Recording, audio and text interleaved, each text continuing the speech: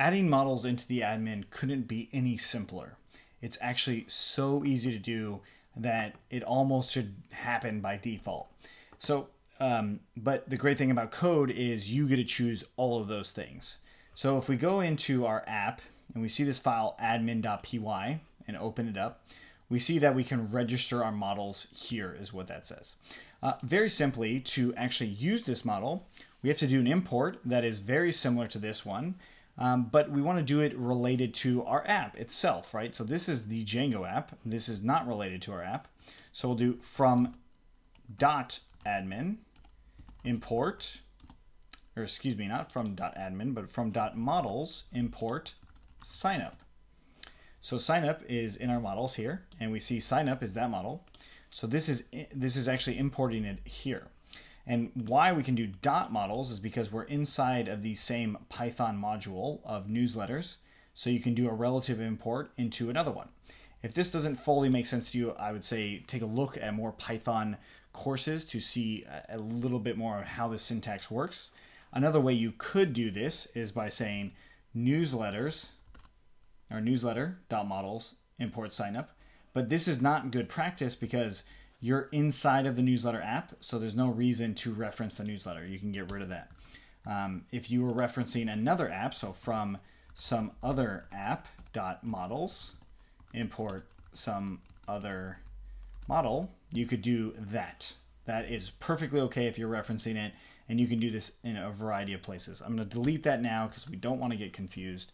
But here we've imported the signup model from here. And of course, if this was named something different, you would import whatever that name is. And now it's very simple, admin.site.register and signup. So admin.site.register, save it, make sure you constantly save. Like I'm just constantly saving. You'll see every once in a while, if you look in the file, if you see it flicker like that, that means I saved it. And Command S on Mac is how you save it real fast. Control S on Windows is how you save it real fast. Okay, so now we've got this saved up, and let's go ahead and go into our admin and do a quick little refresh here. And we see now we've got newsletter, and this new one says signups. Notice how it's spelled out, signups. We didn't put that anywhere, right? So it's very intuitive on how that part's going to work, and it's because of how we named it here. If you named it differently, it would come out differently. Okay, so now that we've got this, let's go ahead and add a signup. And look we've got an email and a full name. If I hit save and continue editing, it says please correct the error below. This field is required, so email is required. Full name is not required. Well, let's change full name to being required by changing blank to false. And we refresh in here. And now it's saying full name is required.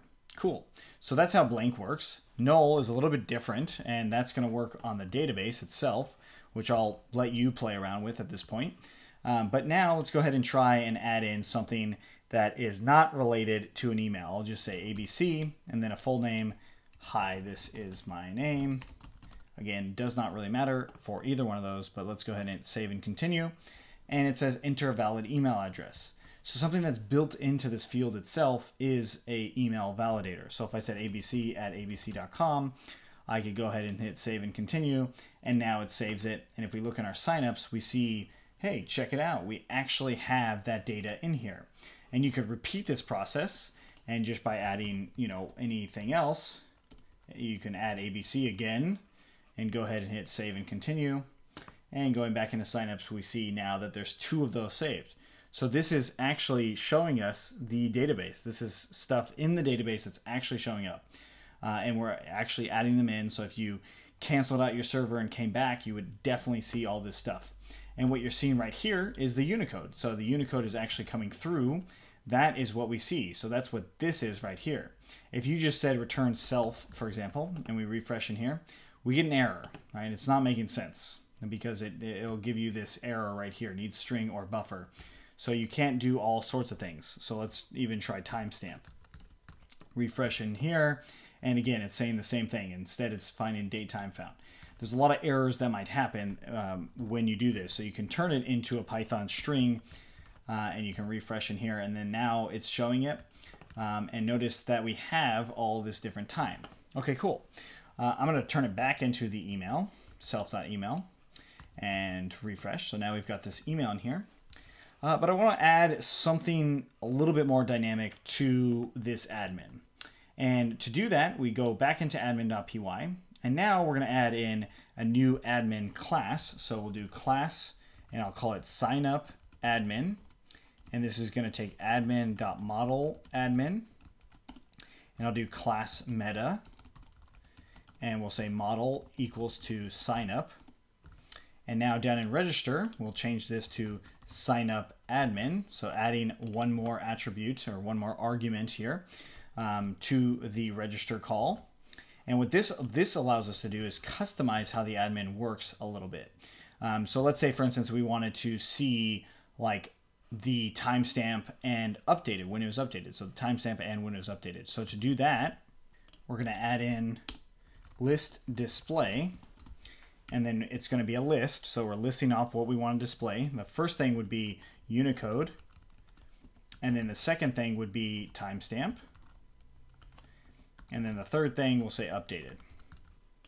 So we'll save that and we'll come back into here, refresh, and what we see is we've got our sign up, our timestamp, and when it was updated. So this is actually a very cool and dynamic way on how to actually do this, right? So if I click on this, notice it doesn't actually show the timestamp itself. The timestamp is hidden because we can't actually change it. So this is all about changing it. So it says change sign up.